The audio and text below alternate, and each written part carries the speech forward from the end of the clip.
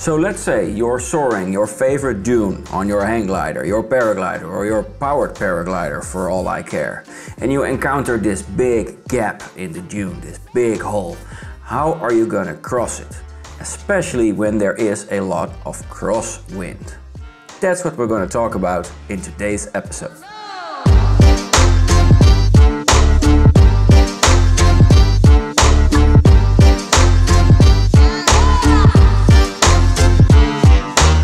Welcome to Flight Coach, my name is Bas van Duin and it is my mission to help you get the most out of life and your flying career through having less stress and more skills. This episode is the second episode about crossing holes in dunes. Specifically about crossing holes in dunes with a crosswind, which makes things a little bit more difficult. If you've not seen the previous episode, I highly recommend that you do that first. I will leave a link right here so we can seamlessly transition to the next part of the story where we left off last time. So there he is, safely on the other side, and he's decided to fly back. We've left him alone for a couple of hours and the wind has suddenly shifted. As you can see, in this case, the wind is pretty cross. Let's call it around 60 degrees. What does that actually mean for crossing this hole? And is there any difference from crossing from one side to the other and vice versa? If the wind is like this and we draw in the arrow, and of course we can divide it into two components. One that is facing the dunes and one that is parallel to the dunes. Perpendicular and parallel. Depicted by these two arrows. Now you may already notice that there's quite a big difference because the vector actually pushing you into the hole is smaller in this case. And coming from over there, you have a tailwind component.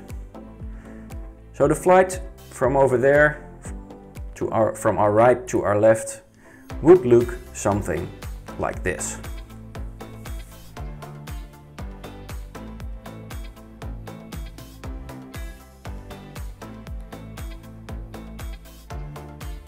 And there he goes.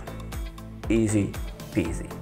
So crossing this gap, thanks to the huge tailwind component, just became super easy.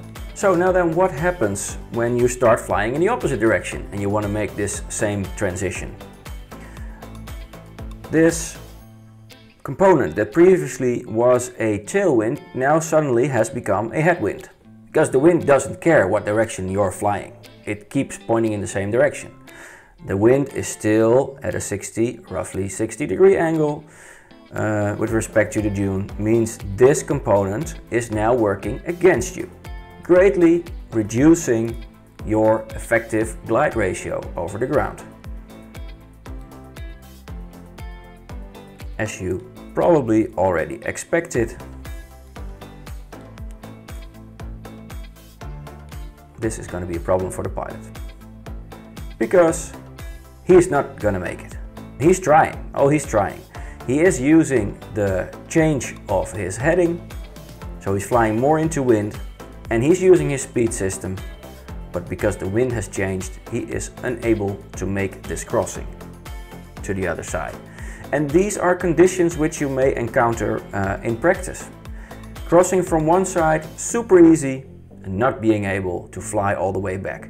Now normally that's just a minor inconvenience. You know, you can, if you land here, you can just maybe even kite to the other side of the dune and fly away again, or make a little mushroom, put it over your shoulder and walk a couple of meters and fly again.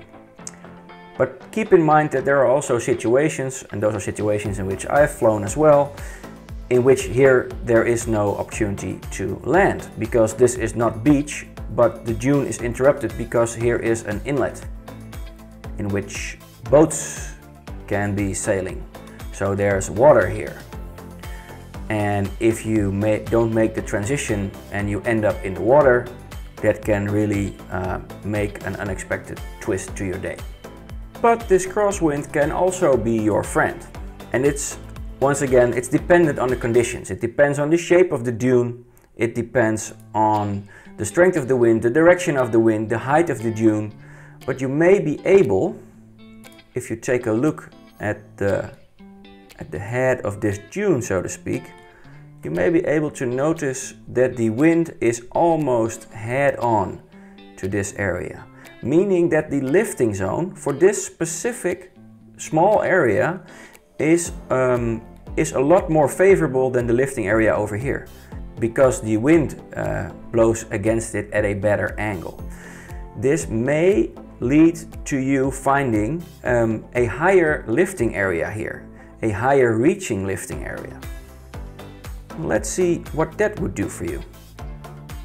It would make it possible for you to soar up on this small piece of land to gain extra altitude to try again and make the crossing. And let's see if he does.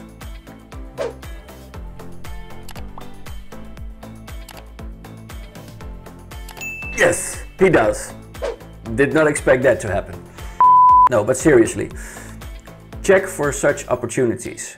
Don't go in a straight line as he did in the previous situation with this wind and be all focused up, all wound up. I need to cross the hole, just fly the ideal line. Try to find opportunities to increase your chances.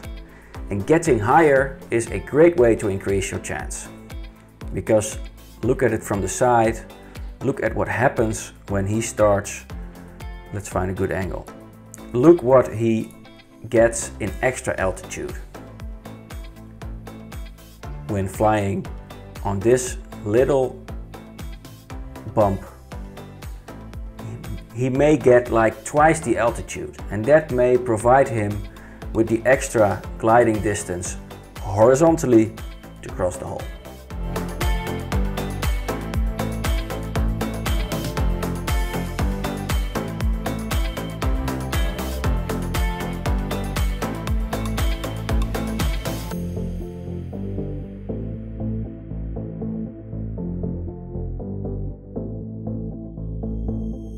So if by now your brain is completely overloaded and full, I understand completely. See you next time. See you in the air. But if not, I got a little encore for you.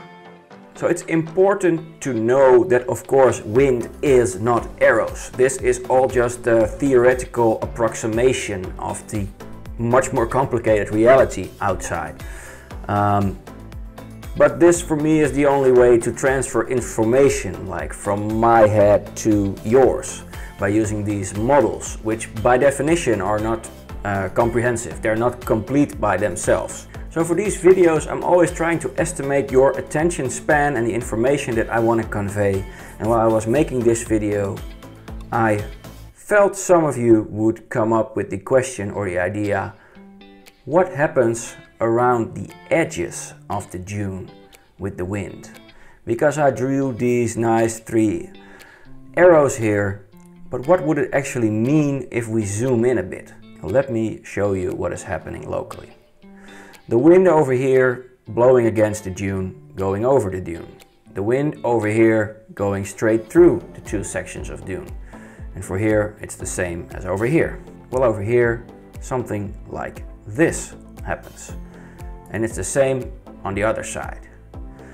Part of the wind particles are traversing over the dune, but some are also going, so to speak, around the dune. Meaning that locally, even though the wind, remember in this specific example, the wind is head on again. Even though the wind is perpendicular to the dune, locally, close to the feet of the dune near an edge, it's very different because the wind is curling around the side of the dune. And this is something you have to be aware of. And this is why people that have been blown into these holes sometimes get the sensation of being sucked in. Because if you're flying somewhere here, here, here or here, you're actually being accelerated into the hole. And it doesn't matter what direction you're crossing in. If you're crossing from right to left over here, you'll actually feel yourself speeding up over here. That's the Venturi. That's the Venturi-induced wind. And it's the same when you're reaching the other side. You will feel a sort of headwind component when you reach this part. And that's explained by this well, so to speak, micro meteorology.